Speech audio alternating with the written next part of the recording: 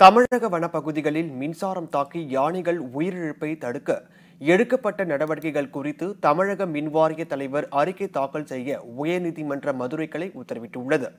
மேகமலை வனப்பகுதியில் மின்சாரம் தாக்கி யானைகள் உயிரிழப்பது தொடர்பாக வழக்கு விசாரணையின் போது இதுவரை 5 யானைகள் உயிரிழந்ததாகவும் மின் கம்பிகளை உயர்த்த கோரி மின் வாரியத்திற்கு கடிதம் எழுதப்பட்டுள்ளதாகவும் மேகமலை வன காப்பாளர் தெரிவித்தார். இதையடுத்து மேகமலையில் யானைகள் உயிரிழப்பை தொடர்ந்து எடுக்கப்பட்ட நடவடிக்கைகள் குறித்து மேகமலை வன காப்பாளர் அறிக்கை அளிக்க நீதிபதிகள் உத்தரவிட்டனர். மின் கம்பிகளை உயர்த்த எடுக்கப்பட்ட நடவடிக்கைகள் குறித்த அறிக்கையுடன் மதுரை மின்வாரிய செயற்பொறியாளர் கண்காணிப்பு பொறியாளர் நேரில் ஆஜராகவும் நீதிபதிகள் உத்தரவிட்டனர்.